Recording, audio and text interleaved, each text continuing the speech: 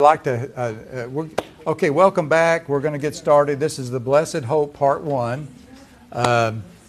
If you didn't hear the announcement, these will be posted. Ann is going to post them as a group on YouTube. So she'll have them together. On Facebook, you can't do that. You'll have to look back and find them. But all 5 of them will be eventually posted there, okay?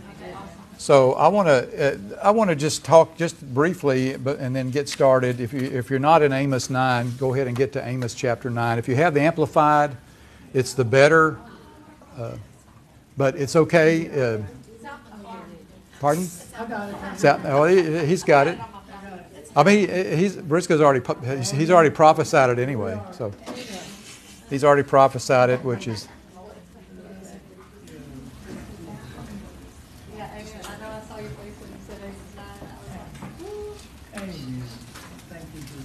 All right. But what I wanted to, a lot of people, traditionally in the church, a lot of people, when they hear the Blessed Hope, they think about, what have y'all heard about the Blessed Hope in the past? That is the rapture. Pardon? That is the rapture. The rapture, yeah. I grew up in an Assembly of God background, and so that was always kind of when you heard that term, and Paul actually uses that terminology, we'll see in a few minutes.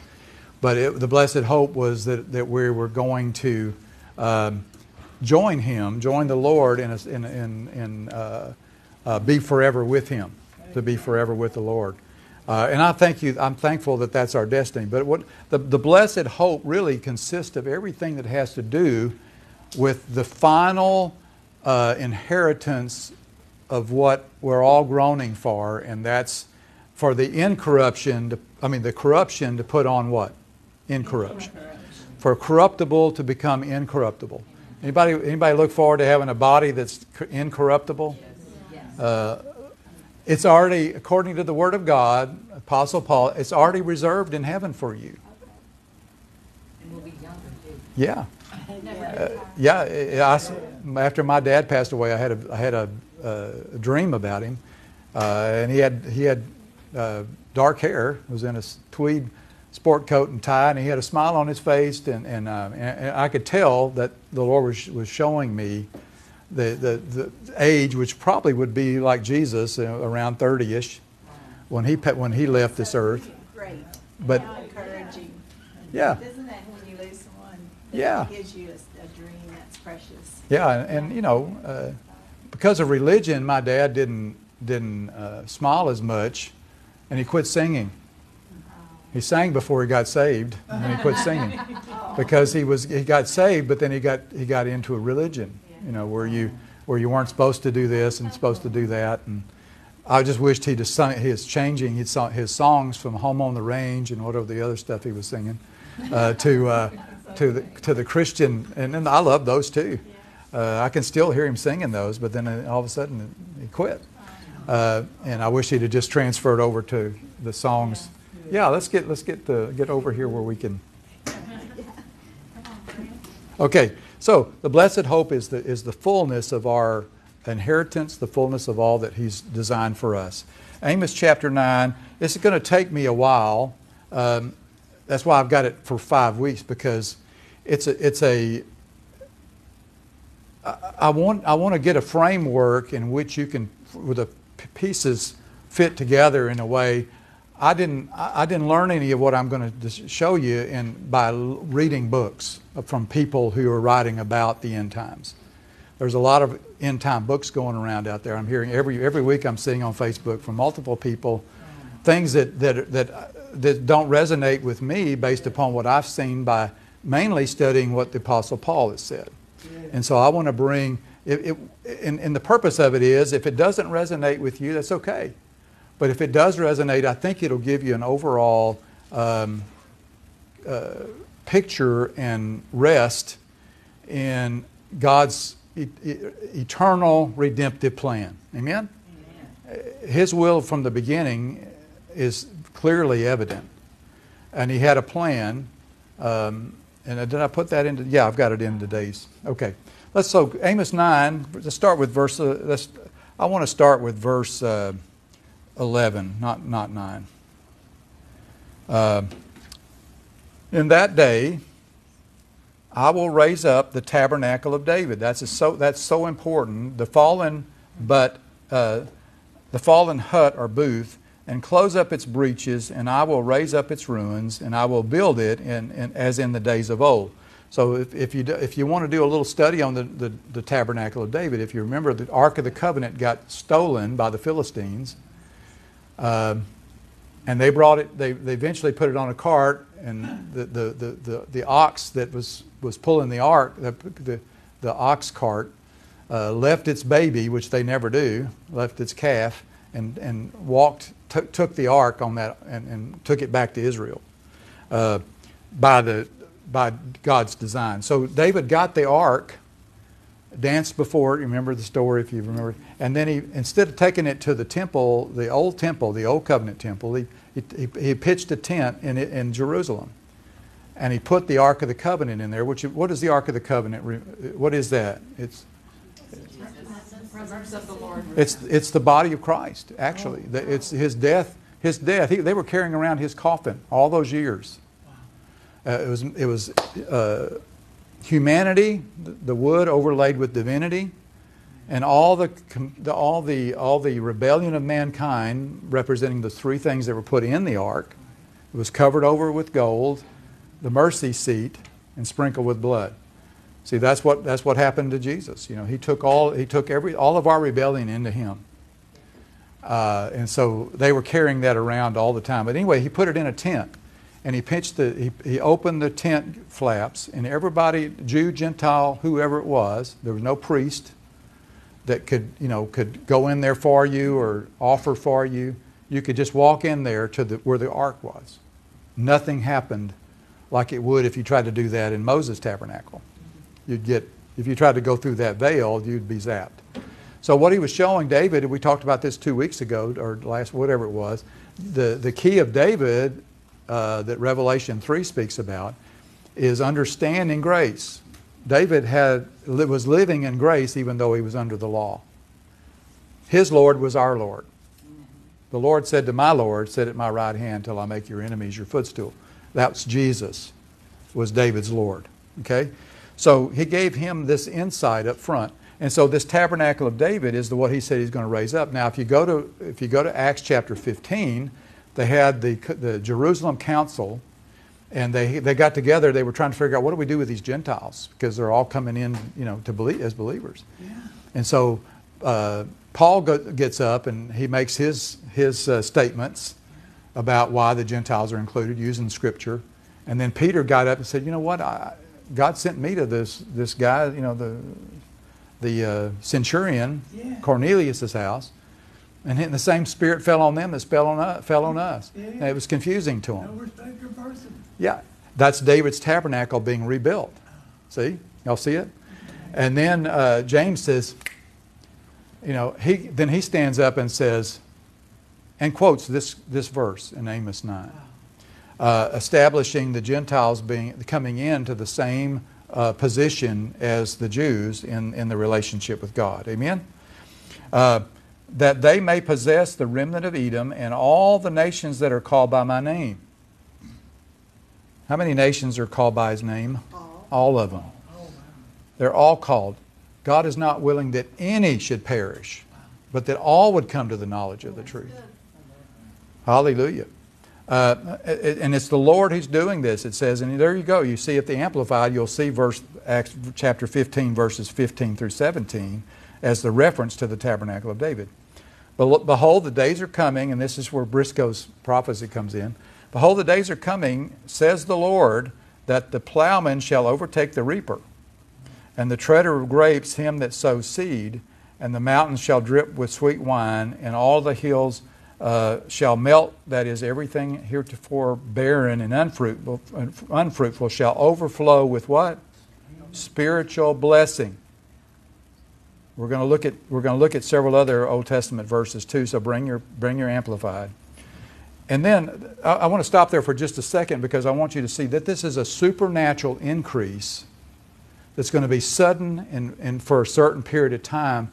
It's going to be, people are going to, as soon as we can get the word out, they're already going to be saved and filled with the understanding and knowledge of who they are. It's going to be a supernatural event that's going to happen, and it can't happen until now because the church hasn't embraced the grace message. See, I used to hear, well, he can't come back yet because the church is not without spot and wrinkle. Or the last person hasn't been reached in the deepest, darkest. Yeah. So is that true that he's not coming back because the church is... See, the opposite is true. See, now the church is recognizing it is without spot and without wrinkle. Now we can go supernatural. Now we can go Superman here. Don't even need a cape to fly. Okay? So that's what he's saying, and it's going to be such a fast, what you were saying. These kids that were out there in all this rebellion, suddenly, They weren't raised in church. or even if they were and they're in rebellion. Even if they weren't, they're just... But there's going to be a supernatural increase and a supernatural harvest. Remember, Jesus said, the fields are white unto harvest. So there's what he needs, the harvesters he needs, are the ones that know the true gospel. Because once you state the true gospel, those people, there's going to be an epiphany. I thought it was about me. These people are all this time thinking, well, I'm not my brother, and I don't qualify. Well, there's your first qualification. You can't qualify. And he got saved. My brother got saved because of that one thing. So this is going to be a supernatural thing in Briscoe. You know, the river coming down from Dallas or whatever, the Trinity River is already prophesying that this is the event before I even got a chance to say it. And I love that because it's a confirmation of what I'm trying to preach here. Okay? Now there's a timeline here I want you to see. Okay? There's a lot of teaching going around right now that God's not dealing with natural Israel anymore. And in fact, it's that God destroyed that whole system. He destroyed Jerusalem. He destroyed the temple. Now I told you last week, when did the temple worship change? When Jerusalem Was destroyed, or with the temple in Jerusalem? But was that when it was destroyed? Was when the veil was ripped. God changed it by ripping the veil when Jesus said it's finished, because God through the Holy Spirit was confirming that Jesus finished the work. And so the old covenant at that moment was changed, not in 70 A.D. You know, people continued to try to operate under the old system, but God had demonstrated He was tearing that open. So anyway, I don't want you to be confused by all this terminology, because they're trying to put everything in this package that just doesn't fit with, I don't think it fits with Scripture. And again, I've been looking at this since 1966 with an intensity of desiring for the Holy Spirit to show me. I can't say I haven't ever read any books, but this part, I feel like I've gotten out of this book. By reading it, and especially the Apostle Paul. We'll see that in just a minute. Okay? But look, and the reason I believe AD 70 is not correct is because of these two verses right here, the last two. Y'all watch this. And I will bring back the exiles of my people Israel, and they shall build the waste cities and inhabit them, and they shall plant vineyards and drink of the wine from them, and they shall also plant gardens and eat the fruit of them. Now you can spiritualize this. You can spiritualize anything.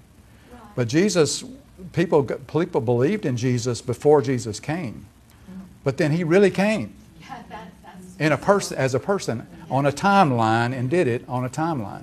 So you can't spiritualize it all, because if Jesus never did it in reality, there would have been nothing to spiritualize. To be in Christ before. Abraham believed the gospel, the same gospel we believe. He believed it because it was coming. And God gave him a vision of it and showed it to him. He put his son in the same place on the wood. So he believed the same gospel. So what I'm saying is, you can't spiritualize this.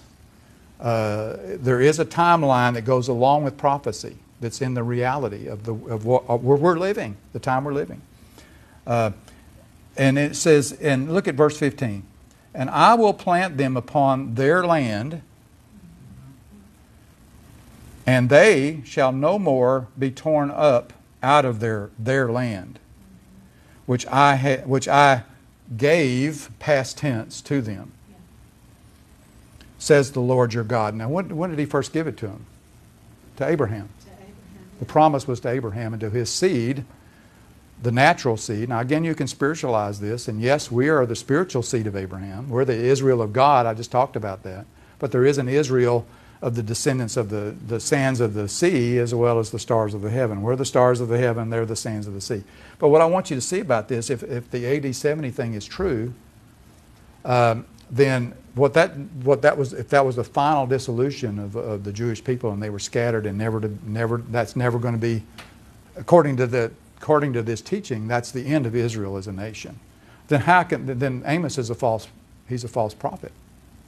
Because he said once, and I believe I saw that happen, the Star of David in June of Six-Day War in June of 67. I was watching it live when the Star of David went up there. And after 2,000 years of not being a nation, they were being a nation. And so these two being in the same chapter, the tabernacle of David being raised up, the supernatural increase of the last harvest, and Israel going back and being planted on their land, and they will never be taken off. It says right there. So no matter what you see in the news, Yes. they're never going to be driven off this land again. Amen. Ever. Believe it. And besides that, we're going to rule and reign from there with him for 1,000 years. You got to understand, Peter, in 2 Peter, he says that, I'm getting ahead of myself, but that's okay. A day with the Lord is like what? The earth, God made the earth in what? 7 days. 6 days. The rest is 7. That's right. So he had a 6-day plan for mankind. And Peter was actually quoting Enoch. Anybody know who Enoch was? The guy that was raptured before the flood? Before the flood, he was raptured. Can't use that word, but caught up. However else you want to say that. Rapture is not in the Scripture. He didn't sleep. But he didn't taste death. And we're going to see that mystery in just a minute. It says, I'm going to tell you a mystery. We're not all going to sleep. When he said means sleep, that means die. Amen. So there's so many backups to the overall plan, but that's the main one to see is the 6 days and then 1,000 years of rest. When the enemy's bound and Jesus is ruling in Jerusalem with the new Jerusalem coming down with him, that's us, and reigning on the earth for 1,000 years of peace. Amen? The enemy's going to be loosed. That's a whole different topic. I don't want to go there yet. But at the end of that 1,000 years, and I'll try to explain that later. But let's go to Matthew 23. Okay, we're through with the. Did y'all understand what I was saying in Amos? If you need to leave, hey, it's going to be there. So. Now, Matthew chapter 20. Now we're going to be in the Passion Translation from here on out today. And I'm thankful I don't really have to, I'm not on a timetable per se. So I can, if you need, I totally understand if you've got a pot roast in the crock pot or whatever you. So, hallelujah. Matthew chapter 23. Matthew 23, and then you get to verse 37. Oh, Jerusalem, Jerusalem. You are the city that murders your prophets. Now pay attention to this because there's an important part of this that some of these teachings are not really representing, I don't believe, correctly. You are the city that stones the very messengers who were sent to you to deliver you. To deliver you. So many times I have longed to gather a wayward people. That's the Jewish nation. As a hen gathers her chicks under her wings. But you were too stubborn to let me. Pride. Remember? We just talked about that. And now it's too late since your city will be left in ruins. So if that's true, okay, I want to finish this. For you will not see me again. And everybody say, until. Until. Now, when you see the word until there, does that mean they're going to see him again? Yes. He's coming back. He's coming back, and he's going to come back to what is a ruined city that's being, that again is going to be inhabited. We just saw that in Amos 9, right? I don't know what type of facility they'll have in place. This would be like the second coming you're talking about. The second coming, and hey, hold that thought, because see now she's prophesying. Okay. 144,000? Yeah, we talked about that a couple of weeks ago, about the spiritual implications of that and also the natural. Just never forget there's a natural flow with prophecy and there's a spiritual flow. You can't rule out the natural by trying to replace it. There's a system called replacement theology where the church has replaced Israel. No, it didn't replace it. It temporarily, in this age of grace, in this realm, it's been a combination of Jew and Gentile. But why would Paul spend 3 chapters talking about Israel if it wasn't important? Why was there a need to bring it up? Because he would already know, because he got caught up in heaven. We're going to see that in just a minute. And he saw these revelations of things that you couldn't even really talk about. And I believe a lot of these mysteries he got when he got caught up there. I believe the mysteries he began to unveil to us. But what I want you to see is this, and Cheryl, hang on to that to two more verses and you'll see what I'm talking about. So you won't see me again until you are able to say. See, there's coming a time where they are going to be able to say, and with such horrible situations they're going to be in, we welcome the one who comes to us in the name of the Lord. Now, if that was if AD 70 was the end, then where do we put this? Because this is until there is going to come a time where the remnant that's been brought back into the same land, which has always been theirs, always was given to them as a permanent, the Antichrist spirit is trying his best to come against Israel, because the prophecies all say that's what's going to happen. The whole world is going to come against them. I don't want to be a part of anti-Semitism in the sense where I'm getting on the difficult side of what God's already got in place. To me, it just seems dangerous. But anyway, they're going to say at some point, and in fact, if you go to Israel today, that expression is being spoken. Blessed is he that comes in the name of the Lord. So they're already being prepared to say what it says right here. Jesus said 2,000 years ago they were going to say that. Wow. So we know we're getting close because they're in the land. They'll never be off the land. It'll look like they're going to be off the land, but they won't be off the land. And then he's going to come down, and by then they're going to be saying, "Blessed is the name." And then it says then they'll all weep as a mother that's lost their only child, because then they'll realize what happened, that he was really their Messiah, and they rejected him. But then they're going to accept him. Whoo! It's going to be a great time, and we're going to be right there. We're going to be right there with him. Hallelujah. So Jesus, leaving the temple courts, his disciples came to him and pointed out the beautiful architecture. And he said, Jesus turned and said, "Take a good look at these things. I'm telling you, there will not be one stone left on another. It will all be leveled." And we know that happened in 70 AD, but not Israel. Not Jerusalem, just the temple. Jerusalem wasn't destroyed until 125 to 129 AD. So it wasn't all destroyed in AD 70. God wasn't like, okay, I'm wiping that all off the map. They don't have any implication anymore. That's not true. It just is not true. It's not scriptural. Later, when they arrived at the Mount of Olives, guess where Jesus, when he comes back to the earth with us, where's he going to step down? The Mount of Olives. Ironically, he just talks about. He just brings that up. They came out and said, "When are these things?" So all of these things that you're going to read in this chapter, and I don't want to go through all of them, but what sign? He says, "What sign shall we look for?" And by the time I get through with the 5th week, which is going to be Easter, I'm so excited. I'm so excited to put this in a package that'll thrill your heart when you really see what God set up for us to enjoy in this full story. What's going to be the sign of your coming and the completion of this age? And people want to say, well, the age of the Jewish nation, and now everything happened in Revelation. All of it's talking about the age they were in. He said to some, they used the verse, well, some of you will not taste death till all of these things are fulfilled. The kingdom is fulfilled. And what he was meaning, because it says that in Scripture, was that he was the transfiguration. They saw Jesus get transfigured. And that's really the glory of the kingdom realm, is the transfiguration of Jesus and our transfiguration. We're going to be transfigured too. There's a lot of things being written in books and talked about now that we're going to actually transfigure ourselves by understanding greater and greater truths of the gospel. It's not true. I'll tell you. And can I prove it to you? Yes. So stay with me. Okay.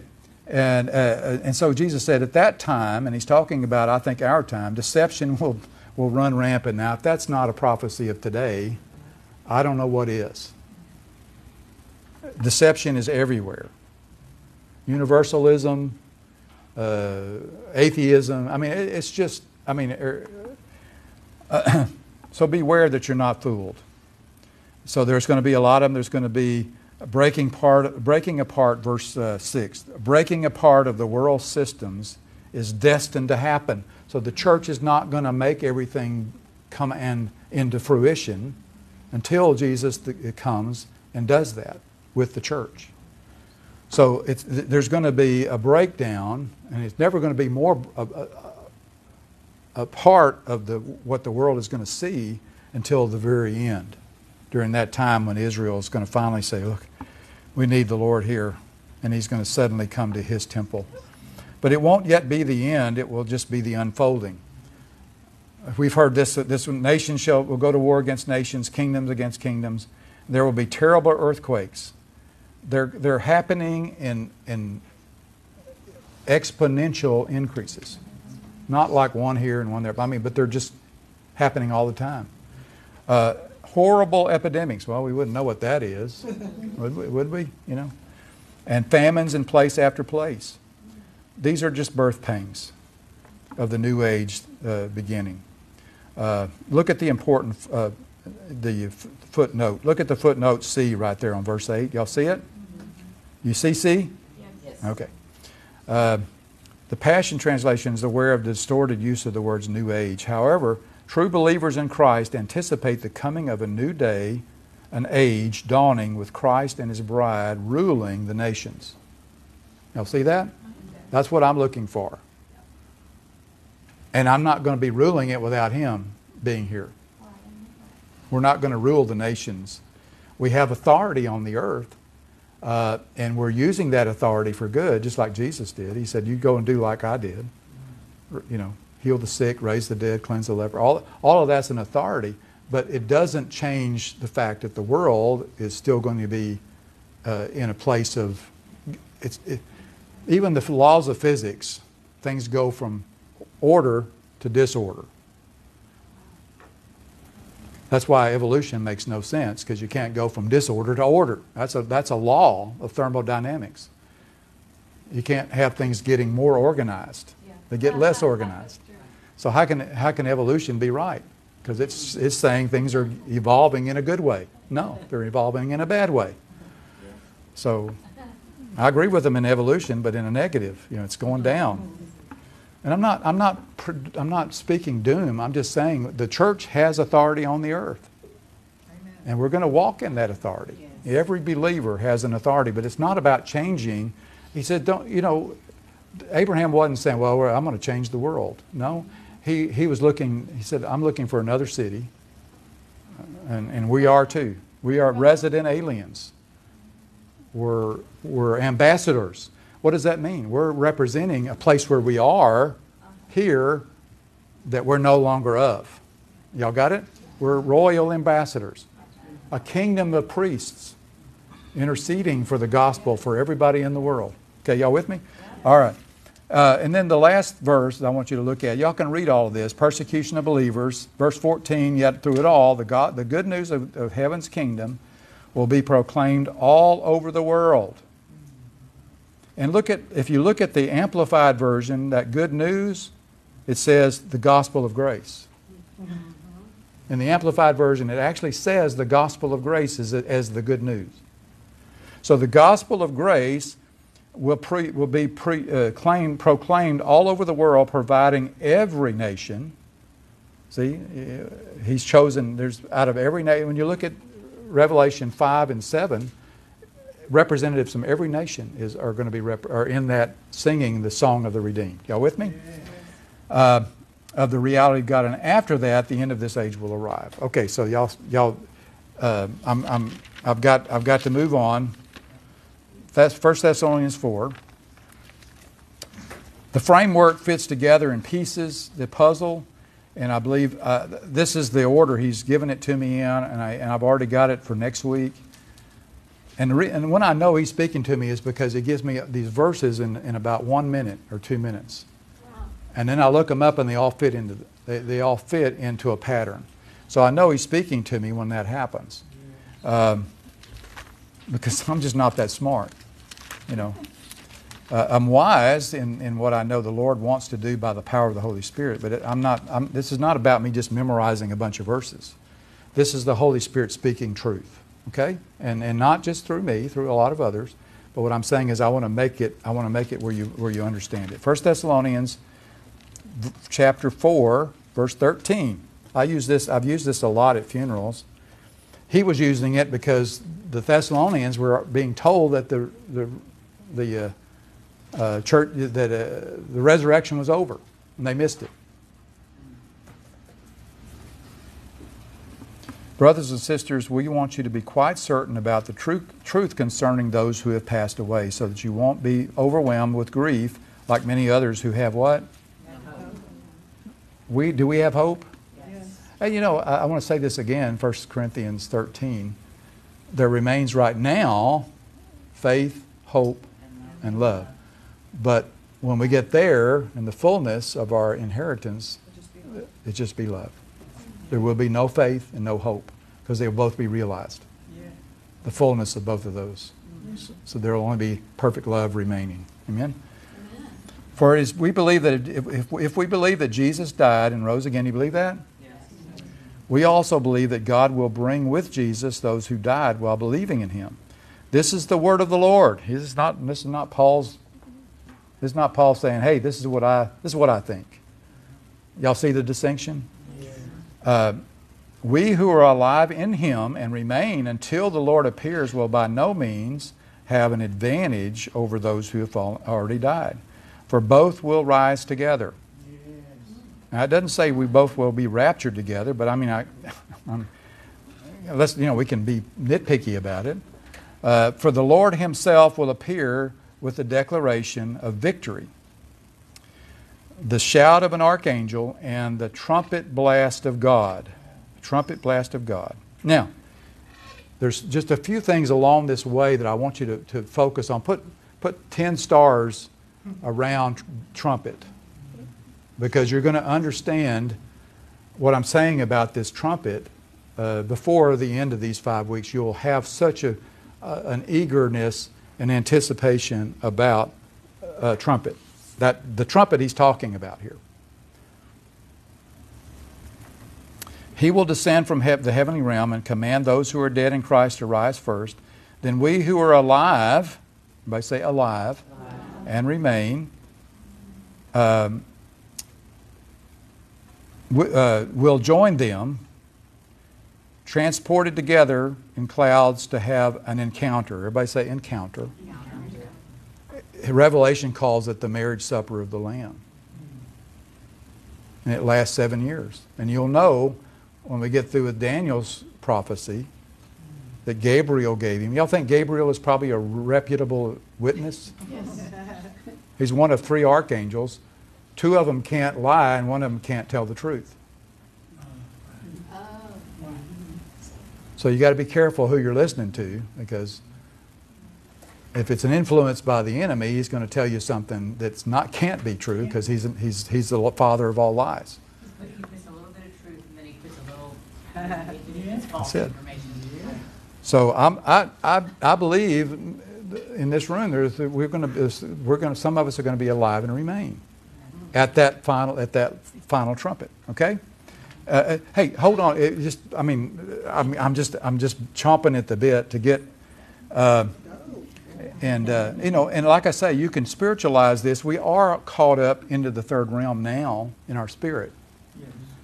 But He's not talking about our spirit being caught up. He's talking about us being caught up. Absolutely. And look what he says. Transported together in clouds to have an encounter with the Lord in the air. Yes. And we'll be forever joined with the Lord. So encourage one another with these truths. Don't discourage them by saying it isn't true. Encourage them with the reality. And see, we can, as Americans, we can just kind of like say whatever and twist it or what. But these poor Thessalonians were being persecuted to death, a lot of them. I think they wanted out. They didn't want to be in this person. We're going around, we're eating ham and a lot of meat if you're like me. But y'all with me? Yes. Okay. Now I'm going to skip chapter 5. Goes a little further, but now go to 2 Corinthians 12. Oh, I'll tell you what. Right by 2 Corinthians 12, 1 through 5. We're not going to go there. But read it.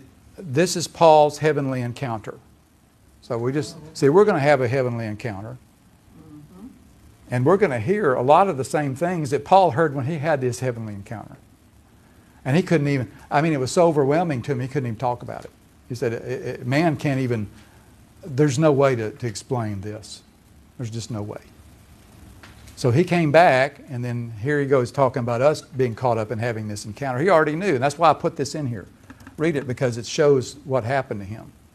And I believe a lot of the mysteries came out of that. A lot of the revealed mysteries came out of that. Amen? And that was 14 years when he was by himself with the Lord, as his ministry was being developed. These things were happening to him. Okay? Now let's go to 1 Corinthians 15. Here's where this is where I was racing to get. 1 Corinthians 15. 1 Corinthians 15. If you're going to 2 Corinthians 15, you're going to be looking a long time. Unless you have a different version from me.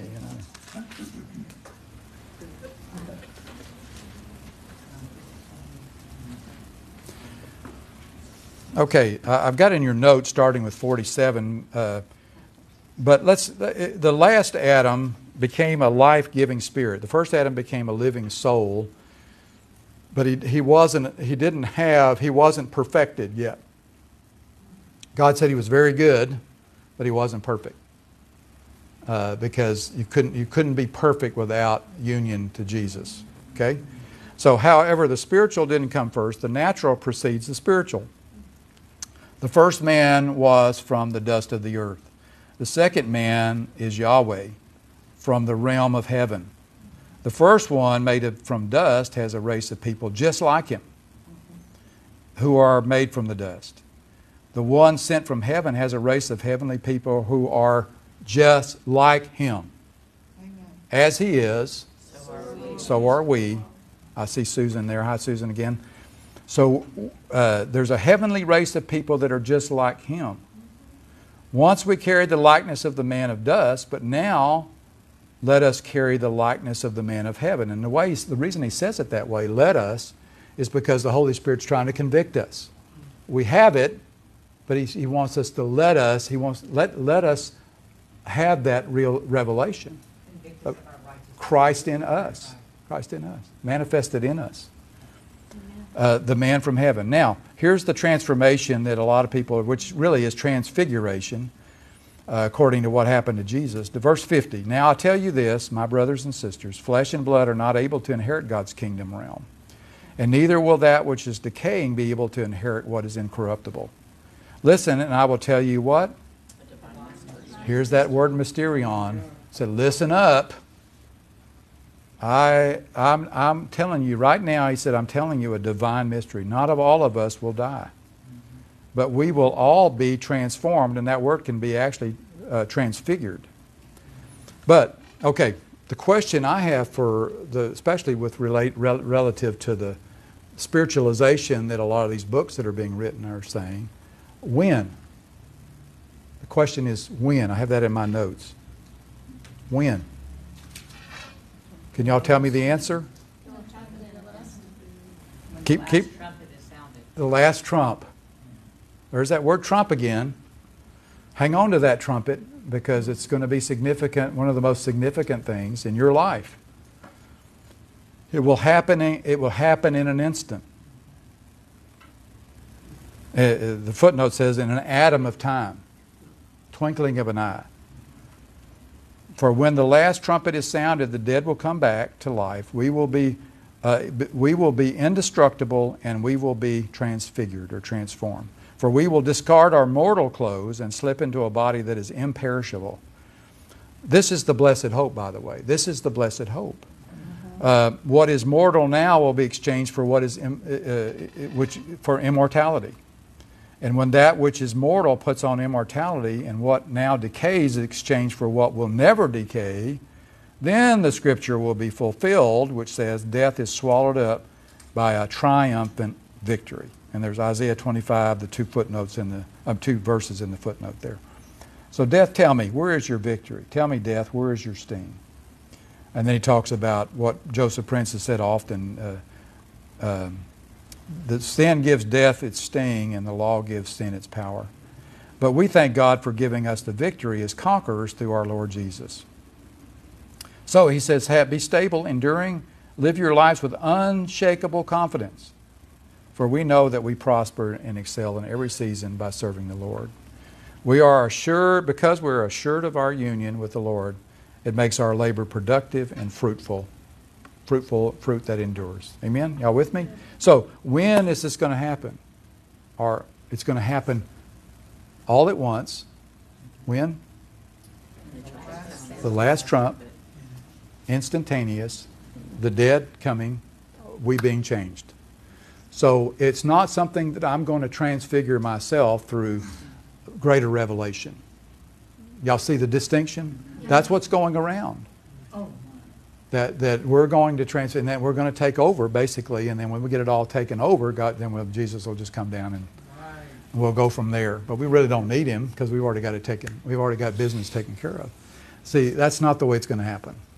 I'm sorry, but it isn't. And that's you have to answer the question when. That is the when that Paul is saying. It's a mystery that I'm giving to you. I'm revealing right now to you, and I'm revealing it right now to you. Susan put the Greek word up for you. Okay, what is it? She said it's called harpazo. Harpazo. Harpazo means it's Greek number 726 for anybody who wants to look it up. To seize by force, snatch away, catch up, transport, or You mean it does say rapture? Well, she said we say Okay. rapture. Okay. Well, so rapture's not in there? Well, it can't be right then. That's what's going on right now. That's the same word, harpazo. It means that we're going to be caught up. To seize by force, to snatch away. But the main point I'm saying is when? The last trump. Okay. Just hold on to that. Okay. Because you're going to know what that is between now and the next 4 weeks. You're going to know what we're talking about in a way that it was designed from the beginning. Okay? It's exciting. But we now know it's going to happen to all of us at the same time. Okay. Nobody's going to be ahead of anybody else. Yeah. The body is going to come in line with the transfiguration of the head. All at one time. And then we'll be exactly like Him, like Paul said. Okay? Y'all with me? And you see in your notes, what was the only question I have in your notes? When? Put the last Trump. I got that written down here. That doesn't mean President Trump. It's ironic that Trump is. I don't know if that's prophetic or not, but I don't think it is. But anyway, some of these coincidences are comical in a way. But look at verse 40. Look at verse 57 one more time. For we will discord. Let me just a second. 47. No, I'm sorry, 57. I said 50, 57. Y'all with me? Yes. But we thank God for giving us the victory as conquerors through our Lord Jesus. Now look at the footnote. What does it say? Accept God's grace. The Aramaic actually says, we thank God that we've accepted God's grace. And that's given us the victory. Our victory is because we accept His grace, not because we begin to think and do and say all the right things and do all the, it's because we've accepted His grace. Isn't that beautiful? It's in the footnote right there. But we accept God's grace for giving us the victory. As that's how you would read that, as conquerors through the Lord Jesus. Victory in Jesus, my Savior forever. He sought me, and He bought me just to change my mind. No, with His redeeming blood. Okay, all right. Y'all with me? Yes. Now we got one more. 2 Peter 3. 2 Peter 3, and then we're done for today. Everybody say yay. Oh, I caught you. I threw that one. That was a trick. Briscoe jumped right in there. Yeah, that's why I wanted to break it up, because I could literally stand here till midnight tonight, but I think I would be standing here by myself. It's a good chance of that.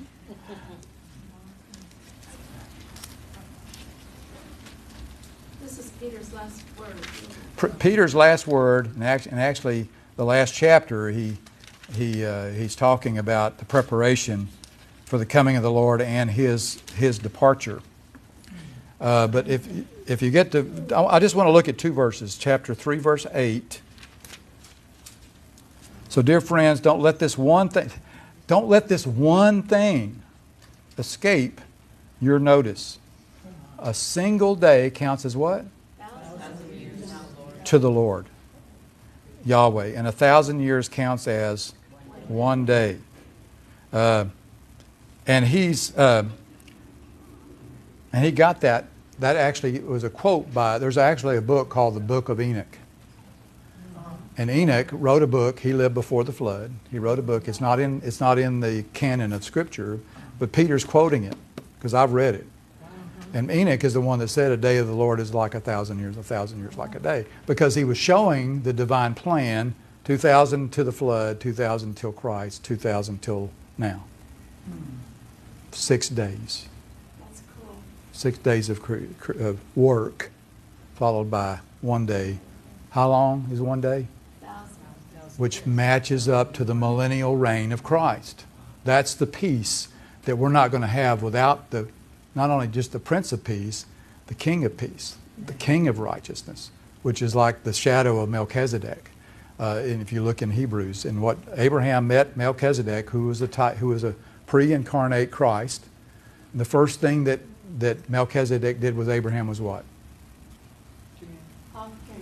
Communion. He gave him communion. Can't make this up, folks. Okay, the other verse is verse 12. And I told Tom this one time. I said, while we anticipate and help to speed up the coming of the day of God. Speed up. Peter is teaching us that the church has the ability to speed up and, by implication, slow down the coming day of God. The closer we get to Christ, the closer will be His coming. So that's why this supernatural increase of Amos 9 is important, because the more, this hyper, and that's what he told Daniel, that's what Gabriel told Daniel, was that in the end, knowledge shall be increased. And I used to think that meant world knowledge. But if you read the Amplified, it's talking about spiritual understanding. Knowing about what we're now knowing about. Everybody with me? Yeah. That's incredible. So, and then I put in your notes, there's 3 groanings in Romans 8. We talked about that in the first message today. What are they? Creation. Holy Spirit. And us. Because see, now He's in us. So we're groaning with the Holy Spirit. Because we're wanting to be further clothed. We want to have mortality put on immortality, and we want corruption to put on incorruption. That's the blessed hope for all of us. And we're living right there at that moment in history. Isn't it awesome? Yeah. And I want to add one more thing about this AD 70, and we're going to pick it up again next week. But they say all of the Gospels are written, to the the time that led up to the destruction of Israel. That this gospel got preached to all the nations, and then the end came. But what they're saying is the end came was that Israel was destroyed. That's what they're saying was the fulfillment of that. But John, he lived in Ephesus after the temple was destroyed. Before it was destroyed, he moved to Ephesus. Yeah. And he wrote 1 John. I believe he wrote Revelation there too, but some people say it was earlier. I believe it was later. I believe the Gospel of John was written later. But anyway, we know for a fact that John wrote 1st, 2nd, and 3rd John in 85 or after. AD 85 or after. So he speaks of, he's the only person that mentions and says the word Antichrist as a proper noun. What is a proper noun, Ann? Place, person, thing. Yeah. It's a specific person. Specific person, yeah. And it's capitalized in John's letter. So he's speaking, which they spiritualize and say the Antichrist is a spirit of Antichrist that's corrupting, that is not a real person. Yeah. Daniel says the same thing as John. So if I'm going to believe two people, I think it'll be Daniel and John. Yeah. Because they're saying the same thing, and you'll see that as we get further along here. Y'all with me? Yeah. This is the guy. And you'll see where Gabriel tells him who it's going to be and where he's going to come from and when it's going to happen. How about that? How about that for a prophecy? So we'll pick that up next week. I just wanted to whet your appetite, but Paul actually uses the term man of sin twice. But John in 1 John actually uses the term Antichrist. But Paul is speaking of a particular person. And he also says that man of sin is not somebody we will know who it is, because the church won't be here. The bride won't be here, because we'll be having our heavenly encounter. And so it's kind of pointless for us to try to figure out who it is. But I can tell you where he's coming from, and I'll let Daniel tell you where he's coming from. How about that? He's not coming from the Middle East. I've heard people say it was Anwar Sadat. Not Sadat. Who was the little guy that was the Palestinian?